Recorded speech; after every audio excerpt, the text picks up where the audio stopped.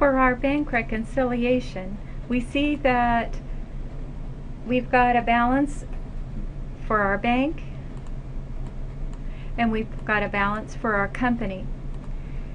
Those two balances typically will be different, and it can be due to timing issues, as we'll see with the bank, or it can be that there are items that have not been recorded yet for the company.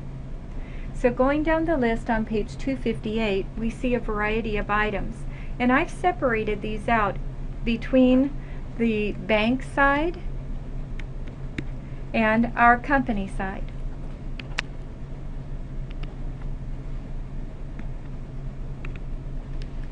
And so for the bank, we see that we're going to start with that ending balance that shows on the bank statement. To that, we will add the deposits in transit. It's just a timing issue. That if, for example, at my bank, the bank closes at 3:30 and any deposits made 3:30 or after are recorded the next banking day. So if I take a deposit at 3:31, it doesn't show up today, it shows up tomorrow or the next banking day. So with that, those are simply timing issues. The same with our outstanding checks. Unfortunately, those checks will clear the bank, and as a result, a reduction to our cash, as shown on that bank statement. We simply need to now identify that that bank balance does not have those included, but it should. We can also have errors that are either a plus or a minus on that bank total, ultimately getting an adjusted bank balance.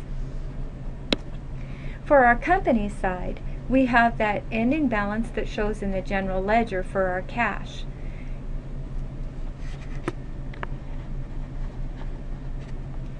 To that, we will add any notes that were collected by the bank for us, and we find out by that statement that comes with the bank.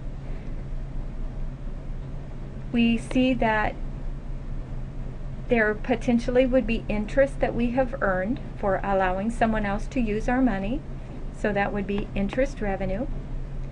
Unfortunately, sometimes there is a charge by the bank or a fee for services that they complete for us. So if they've collected any of those notes for us, I'm sure that they're not going to do it for free. Instead, there is going to be a charge of some kind. Another item that we might have would be a deposit of a customer check, that there's not sufficient funds, NSF, to cover that check. And as a result, we made the deposit and now we need to remove it. It becomes an accounts receivable rather than a payment on their account. As a result, we will have our adjusted ledger balance. We recognize that in this, the errors that might see for a company, a deposit is typically a plus to the cash, so we have to determine, is that deposit too high or too low? If it's too low, we add more cash in. If the deposit was too high, pull it back out. It was too much. For our checks, unfortunately, normally that's a reduction to our cash, and so if we wrote a check and made an error, recorded it not quite enough, we need to take additional dollars out. If it was for too much, we need to add some back. So as we see from this, we have a relationship of our numbers from the bank to the company. And now we're going to take a look at an actual bank reconciliation. Now my recommendation is to do these columns, one with the bank, one with the company. Those are the items that affect the bank balance, and these are the items that affect the company balance. From here, once we've gotten these adjusted balances the same, then we're ready to take it to the bank, actual bank reconciliation schedule or form. There is a relationship of these numbers, as we will see.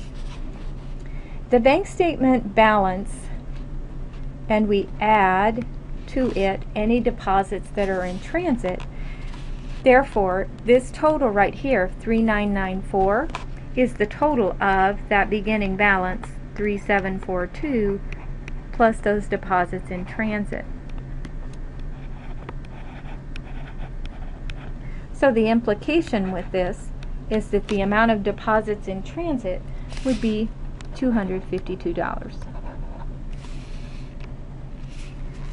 In our second missing number, we see that we have these three checks added together to give this total here of 842. And so this 842, the outstanding checks, is a reduction. But first we need to determine, well, what is the total for those? So 208 for check number 211 plus our B plus the 309 gives us 842. So then we do the algebra, subtracting 208 from both sides, subtracting 309 from both sides, such that B 325. So now we have 252 for here, and we have 325 for right here. So as a result, our third item, our number C, is this guy. We've got the plus side for our bank reconciliation, and here's a minus. So to get number C, we have 3994, and we'll subtract those outstanding checks of 842. Balance as a result of that, 3152. Now ultimately, this 3152 is what we need to have over on the company side as well. So let's take a look for the company.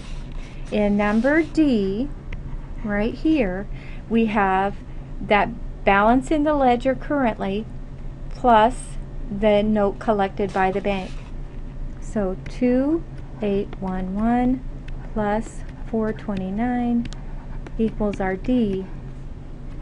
When we add those two together, we get 3240. Our next item is labeled as number E. We have two items that are being deducted from this plus total up here. The total for those deductions is $88. So E plus this $72 gives us $88. As a result, E must be 16 right here. Our final item, number F here at the bottom, it will be what we had for D, 3240, minus that $88 gives us F. So 3. So as a result, my pen is not writing, so I'll add those in manually within the recording. But with that, the final total comes out to 3152. So as you have questions in this with our bank reconciliation, let me know. Otherwise, we do recognize that bank reconciliation is one of the major components within the chapter.